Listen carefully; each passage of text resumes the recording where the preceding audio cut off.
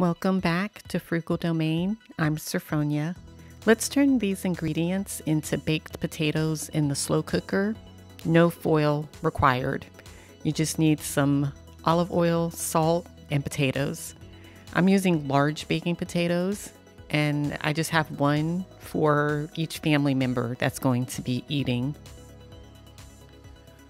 You want to start by pouring a bit of extra virgin olive oil or whatever oil that you have in the bottom of the crock pot.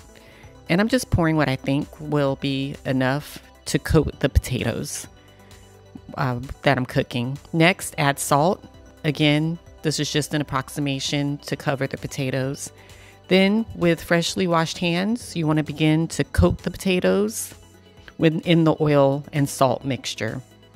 In my 7-quart crock pot, I'll wind up having some space in the top. However, you can, if you need to, you can fill yours up all the way to the top with potatoes, and they'll still bake the same and for the same amount of time. Once everything is well coated with salt and oil, go ahead and add the lid. Now, I'm not sure how many years I've owned this crock pot, but as you can see, all the words have rubbed off the front from multiple washings over the years. But that's all right. I've memorized the settings. What you want to do is you want to bake your potatoes on low for 8 hours or high for half that amount of time. It has smelled so delicious all day long, like roasting potatoes in my house. Without further delay, let's take a look at these bad boys. Let me go ahead and plate one up so you can see exactly how it looks.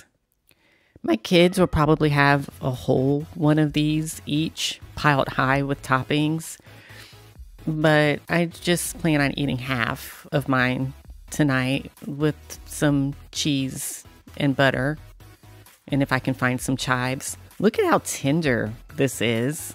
The potato practically comes apart as I press my fork into it.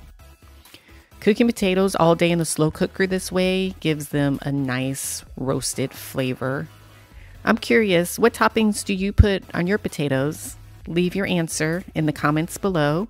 And while you're there, make sure to subscribe to A Great Cooker. See you in the next video.